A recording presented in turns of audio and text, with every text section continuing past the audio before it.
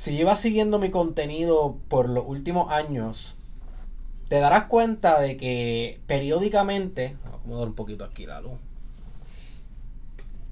periódicamente yo hablo de este tema de que voy a estar trayendo hoy, pero siempre que lo hablo, vengo con nuevas perspectivas y vengo con recontextualizaciones y vengo con cambios. Y paradójicamente de eso es lo que te voy a estar hablando hoy, sobre la importancia del cambio en tu vida, cómo agilizarlo, nuevos insights que tengo sobre el cambio y nuevas introspecciones que he tenido durante los últimos meses sobre qué realmente significa cambiar y cómo podemos cambiar en nuestra vida. Así que yo realmente sufrí una pequeña crisis hace poco en relación al cambio. Porque cuando tú lees muchos filósofos, cuando tú estudias bastante los procesos psicológicos del cambio y cómo cambia alguien, no todo el mundo ofrece una perspectiva positiva o una perspectiva optimista de lo que es cambiar. Hay muchos filósofos, muchos psicólogos, muchos biólogos y neurólogos y teólogos bien deterministas en el sentido de que ellos piensan que cómo eres tú hoy básicamente determinó tu vida entera. Tu trauma determinó tu vida entera, tu crianza determinó tu vida entera, tu lenguaje determinó tu vida entera, tus amistades, tu genética, tu educación, tu cultura, tu religión. Básicamente lo que te formó te cristalizó. Y muchos de estos filósofos piensan que no hay mucho que hacer. Y también piensan que todo esto que hacemos tú y yo aquí en este canal de YouTube de Derek Israel y en los escritos, básicamente que esto es fantasías, porque realmente no cambiamos mucho. Y el hecho de vender cambio, el hecho de intentar motivar a las personas, inspirar a las personas que cambien o de alguna manera ofrecerles algún tipo de esperanza de que su vida va a cambiar es una falacia bajo esta perspectiva del cambio. Porque realmente no existe el cambio. Así que prometer el cambio es mentir. Y obviamente yo siempre he estado al otro lado de este debate filosófico. Yo siempre he estado en el lado de los que creo que, pues mira, pues el cambio es algo posible. El ser humano no es determinado. El ser humano es teleológicamente orientado. Tengo un buen episodio del podcast si quieren más información sobre eso, llamado Principio Teleológico. Principio Teleológico en mi canal de YouTube. Siempre he pensado que el ser humano tiene de alguna manera algún tipo de voluntad, direccionalidad, ingeniería en su destino, en su biografía, en lo que puede lograr, en cómo puede cambiar. Siempre he pensado que el ser humano puede de alguna manera formular su dirección. Y de eso se ha tratado este proyecto que he hecho en las redes sociales. Si yo no creyera esto, no hubiese hecho más de 3000 videos, no hubiese hecho tantos escritos, no hubiese hecho tanto podcast, no, ¿para qué? Si yo pensara que tú estás hecho de piedra y que te vas a morir como una piedra, ¿para qué entonces darme la molestia en hacer esto? Y simplemente, mira, pues atiendo a mis clientes privados y ya, y cobro y me voy a casa y me retorcijo en mi miserabilidad, en mi mediocridad. ¿Para qué darme la molestia de hacer estos videos? Estos videos son una esperanza. Realmente esto es lo que son estos videos. Estos videos son un postulado filosófico. Es una postura en la existencia, una postura de significado en la existencia. Una postura del porvenir en la existencia. Una postura de futurismo en la existencia, de que existe algo mejor, de que podemos aspirar a algo mejor, de que podemos y debemos aspirar a algo de mejor, y que no solamente podemos y debemos aspirar a algo mejor, sino que podemos cambiar progresivamente hacia eso mejor. y convertirnos en eso y mejorar nuestra condición de vida, y que existe movilización metafísica y que existe movilización cultural, movilización psicológica y movilización económica y movilización espiritual y social, y que existe movilización en todos los aspectos de tu vida, porque si no existiera esa movilización, si no se moviera nada, si no cambiara nada, entonces ¿qué? Pero obviamente, aunque yo adopto esta filosofía de una movilización dinámica del cambio, de que es posible el cambio, hay veces que me entran las dudas. Hay veces que pierdo la fe. Hay veces que el sufrimiento de mi vida, que es nativo en la existencia, no es que yo estoy haciéndome la víctima, ni diciendo que yo estoy sufriendo más que los demás, no, simplemente el precio de vivir me confronta profundamente, al igual que nos pasa a todos. Pero la mayoría de las personas se distraen tanto que no pueden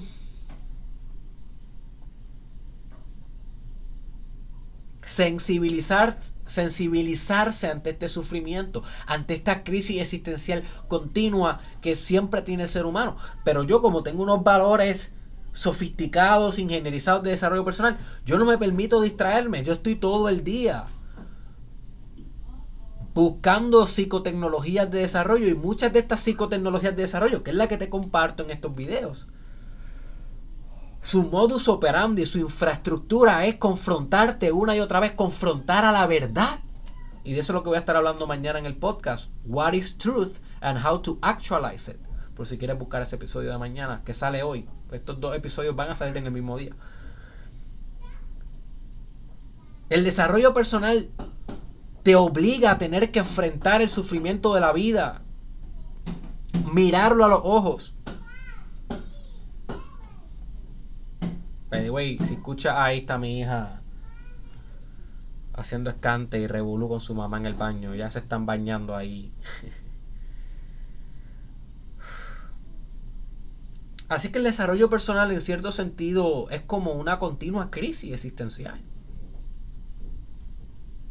Pero hay dos tipos de crisis existenciales. Está la crisis existencial de la persona que está sumergida en la crisis y no quiere salir, y luego caen en un nihilismo, en un pesimismo crónico, que se puede convertir en una psicopatología, en una depresión, en una ansiedad, en una fobia, en una bipolaridad, en una esquizofrenia. Se puede convertir en algo mucho peor. Y están los que son como yo, que somos pues filósofos, que vivimos en la crisis existencial, la navegamos porque la confrontamos todo el tiempo, sabemos que está ahí, no intentamos distraernos con drogas, o distraernos con películas, o distraernos con parties, o distraernos con política inconsciente, o distraernos con cualquier otra cosa que la sociedad busca que te distraigas, para que no tengas que enfrentar esta agonía de existir. Y esta agonía de existir me confronta muchas veces. ¿Será realmente posible que uno pueda cambiar? Que uno pueda espiritualizar esto, que uno pueda embellecer esto a nivel largo plazo y a nivel de substancia, porque obviamente a corto plazo claro que podemos cambiar. Simplemente te alteras la conciencia y tú cambias por algunos momentos. Si alguna vez has hecho un viaje psicodélico, sabes que esto es posible. Si alguna vez has entrado en un estado de meditación, sabes que por 30, 40 minutos, 20 minutos entras en un estado de cambio, cambias tu percepción, cambias tu conciencia. Por un momento se ingenieriza una nueva personalidad. Si haces yoga, sabes que estas cosas suceden en los episodios de yoga, en las crillas de yoga. Si respiras, si haces respiración profunda, sabes que en las respiraciones profundas puedes de alguna manera alcanzar estados alterados de conciencia que sofistican tu conciencia por tal vez 10 minutos, 1 hora, un día, 10 días, un mes, pero realmente podemos manipular la substancia, realmente podemos cambiar la infraestructura del cosmos. ¿Cómo todo opera después de cierto evento? Esa es la pregunta filosófica que a mí me lleva a crisis existenciales profundas, porque hay veces que la respuesta es un sólido no. Y hay veces que la respuesta es un sólido sí. Y hay veces que me confundo. Y hay veces que no sé cuál es la respuesta verdadera. You see, y eso me lleva a preguntarme realmente entonces si es posible cambiar o no. Y si es posible cambiar, ¿cómo podemos cambiar infraestructuralmente? ¿Cómo podemos cambiar de tal manera que ese cambio sea permanente? Que no solamente sea un cambio ilusorio, una autoprofecía cumplida, una mentira más.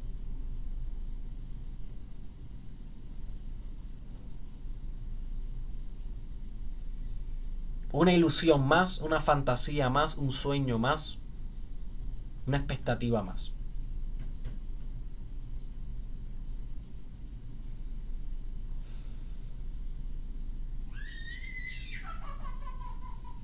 Y soñamos con eso.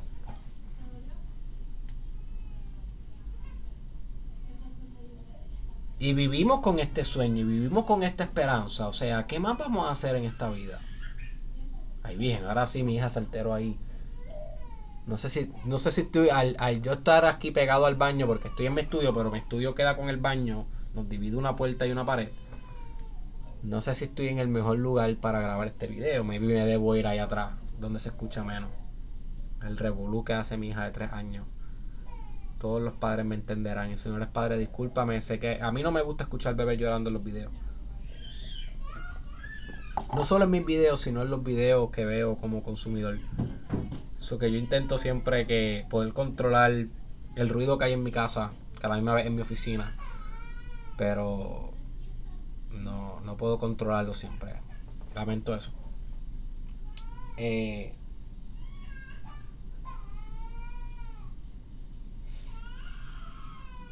Déjame moverme de aquí.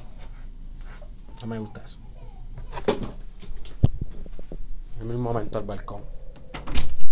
Rápidamente. Vamos a prender aquí la luz.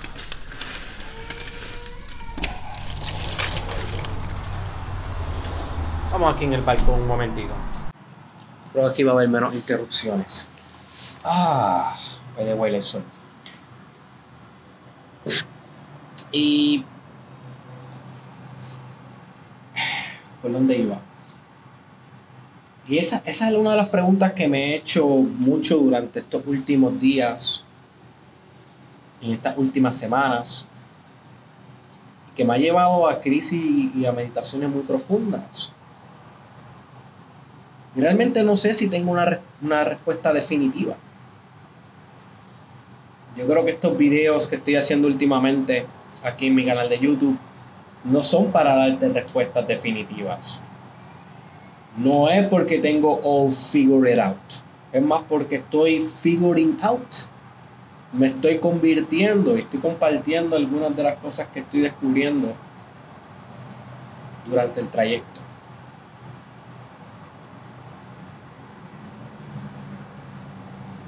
Así que yo no te puedo prometer, my friend, que todo lo que tú esperas que va a cambiar en tu vida, realmente va a cambiar en tu vida.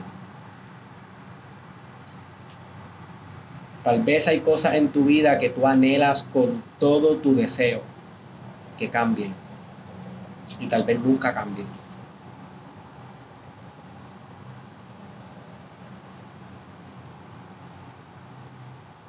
Hay otras cosas en tu vida que tal vez naturalmente van a cambiar. Simplemente el proceso de maduración se va a dar.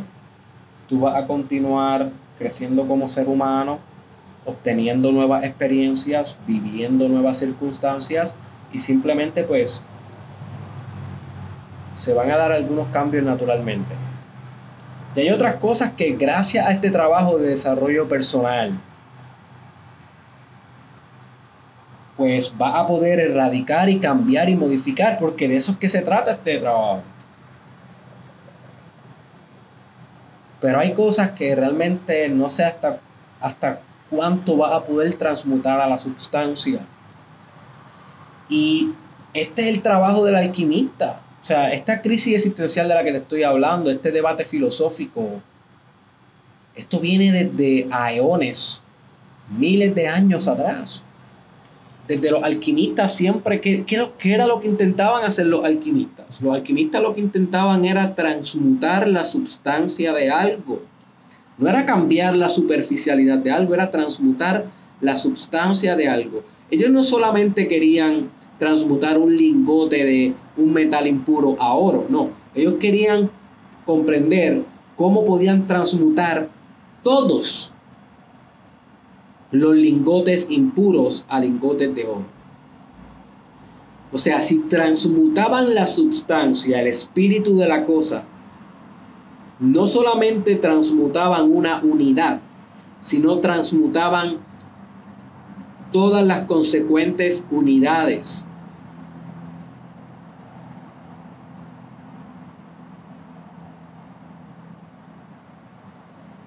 Y por lo tanto tuvieran una fórmula de cambio, una fórmula de transubstanciación, que es una de las cosas, ¿verdad?, que habla mucho el cristianismo, de la transubstanciación. O sea, cuando ellos convierten en el cristianismo el vino y el pan en la carne, en el cuerpo y la sangre de Cristo, eso es una transubstanciación. O sea, están cambiando la substancia de una cosa a otra. En este caso, la substancia del pan hacia el cuerpo de Cristo, la materia de Cristo, la conciencia cristalizada en tierra de Cristo, en elemento tierra. Para eso búscate en mi episodio del podcast llamado Tierra, y también puedes buscar mi episodio del podcast llamado Christ Consciousness para desarrollar conciencia crítica. Son dos importantes episodios para comprender esta idea que te estoy transmitiendo. Y igual que con el vino, así que los cristianos a nivel profundo comprenden que sí hay una transubstanciación, lo cual puede que lo haya. Lo que pasa es que es tan difícil cambiar una infraestructura. Es tan difícil cambiar en esencia quién tú eres. Sí, tal vez tú puedes cambiar uno que otro pensamiento. Sí, tal vez tú puedes cambiar una que otra emoción o patrón emocional, tus relaciones sociales. Pero ¿cómo cambiar algo que está tan engranado en ti que empezó a ser tú?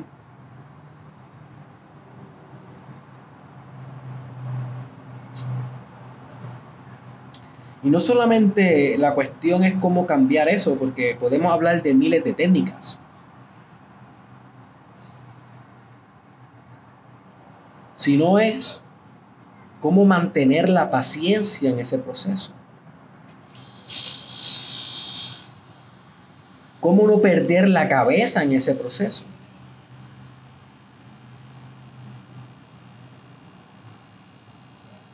Cómo mantener tu fe en ese proceso.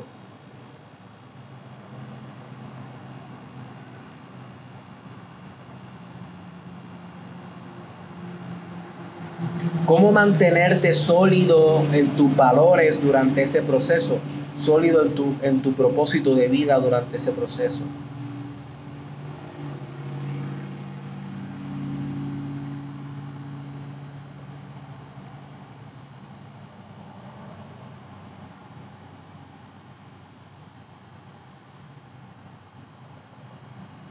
Ese es el verdadero reto.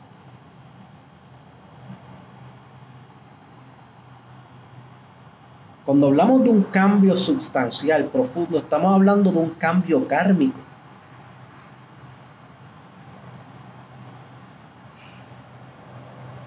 Poder cambiar tu karma es literalmente la mitopsicología de tu vida.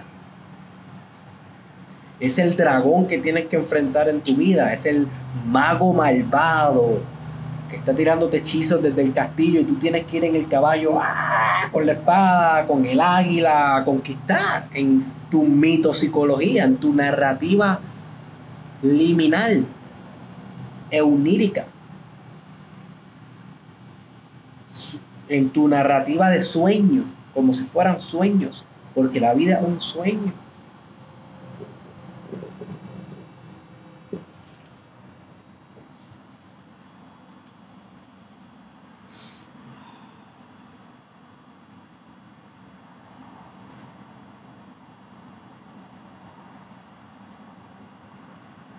¿Cómo no perder la fe en este proceso? Y de seguro en diferentes momentos de tu vida vas a llegar a diferentes respuestas. Yo creo que al principio de este video comencé diciendo en algunos momentos de mi vida ya he hablado de este tema del cambio, pero ¿por qué lo sigo hablando? Bueno, porque la pregunta sigue viniendo, ¿cómo cambio? Y diferentes respuestas vienen en diferentes etapas de mi vida, en diferentes etapas de mi desarrollo, de mi madurez, de mis circunstancias.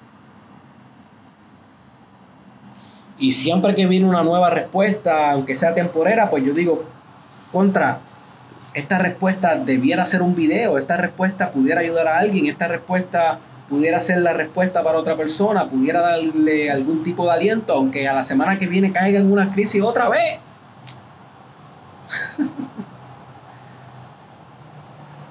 Pero nota cómo cada vez que caes en la crisis existencial, cada vez que confrontas tu versión actual, tienes una más profundidad ante el tema. Tienes más dominio ante el tema. Lo que sucede es que también el problema se vuelve más fuerte. Así que tú te vuelves más fuerte, definitivamente.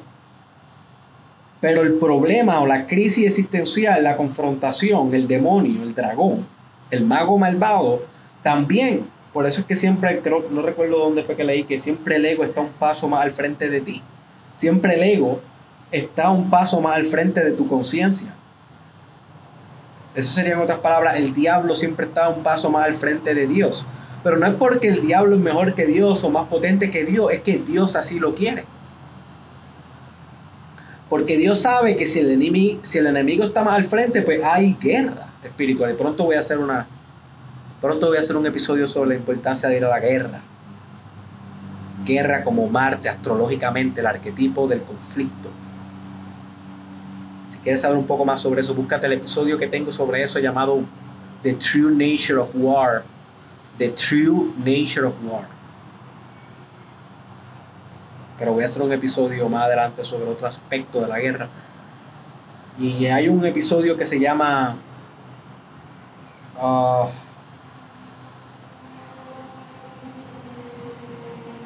puedes buscar Derek Israel enemigo o enemy. No estoy muy seguro si en español o en inglés. Derek Israel enemigo o enemy. Un mastermind podcast donde te hablo para que conozcas a tu máximo competidor. Ese es otro episodio también. Tu máximo competidor. Búscalo. Te va a cambiar la vida. Y el máximo competidor es básicamente el ego. Tú estás compitiendo con tu ego todo el tiempo. Por eso el ego siempre tiene un paso más al frente que tú. Porque sabe tus trucos, sabe tus tendencias, sabe tus debilidades. Y sabe cómo volverse un más potente dragón, un más potente trauma, una más potente crisis. Así que no importa cuánto tú estiras tu conciencia y tu resiliencia y tu antifragilidad, el ego también crece en proporción a eso.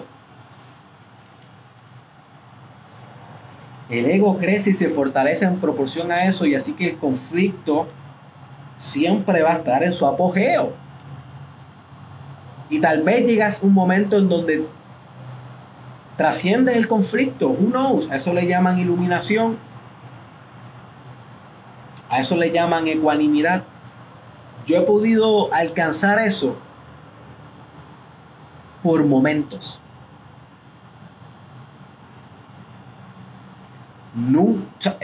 Yo no sé si existe eso forever, para siempre.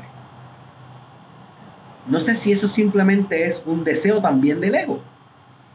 Desear una eterna paz, desear una eterna ecuanimidad, desear un eterno nirvana. Nota cómo también eso es un apego. ¿Por qué pensar o querer que sea diferente? ¿Por qué no abrazar la crisis también? Y no abrazar el hecho que es capaz que no puedes cambiar infraestructuralmente, sustancialmente. ¿Por qué no simplemente aceptar eso? Compasionar eso. Amar eso. ¿Por qué querer que sea diferente? Y es otra cuestión filosófica.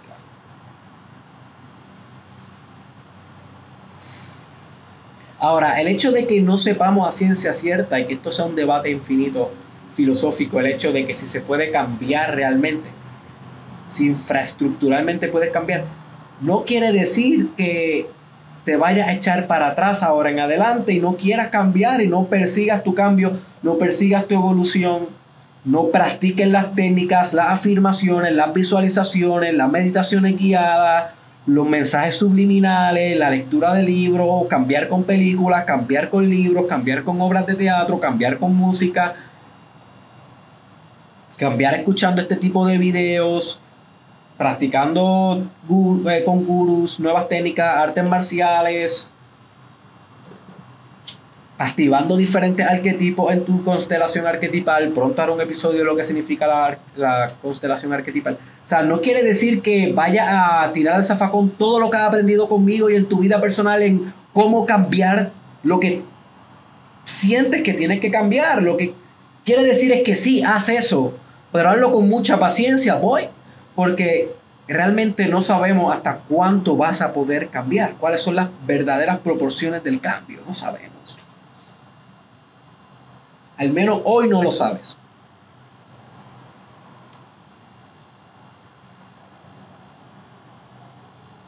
Ahora, no saber no justifica no intentar.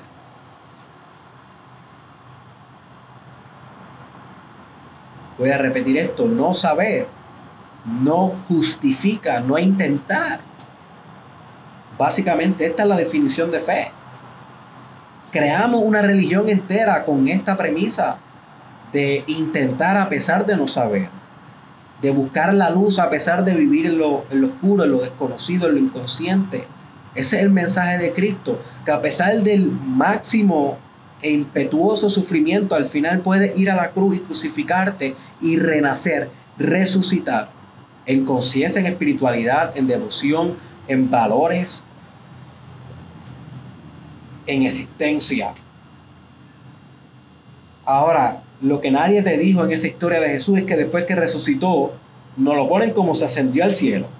Y uno piensa que ascendió al cielo quiere decir, ok, pues entonces solidificó la iluminación, la conciencia crística, y ahí vive. Por favor, escucha ese episodio, Christ Consciousness. Pero no sé si eso es así. Yo creo que una mejor representación de lo que pasó es que volvió a bajar y lo volvieron a crucificar y volvió a resucitar, se fue al cielo, volvió a bajar, lo volvieron a crucificar y volvió a resucitar en un ciclo eterno, pero cada vez con un mayor grado de sofisticación. Cada vez un Jesucristo más amoroso, cada vez un Jesucristo más compasivo, más brillante, más líder, más alfa. Porque cada crucificación y renacimiento era una iteración, pero venía con sufrimiento, con alta tolerancia al cambio, con inflexibilidad, con confusión, con pérdida de fe y con recobramiento de la fe.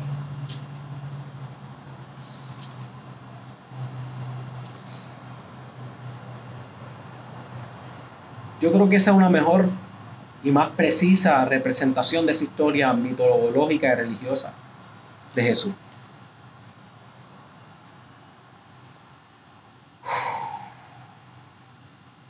Anyways.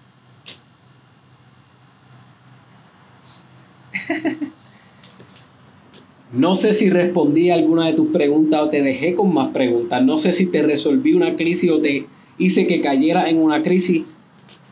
Recuerda, el desarrollo personal no necesariamente se trata de resolver tus crisis. Hay veces que se trata de volver con más preguntas y preguntarte más profundamente y ver qué sucede.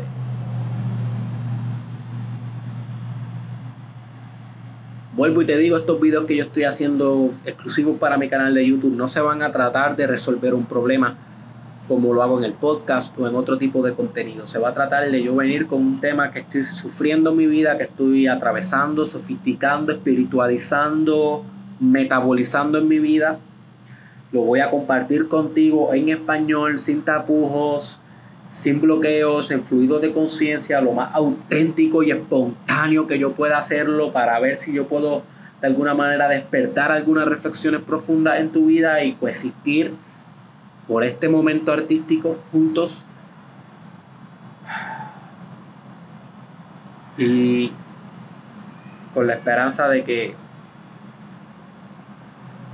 podamos salir al otro lado con un cambio substancial.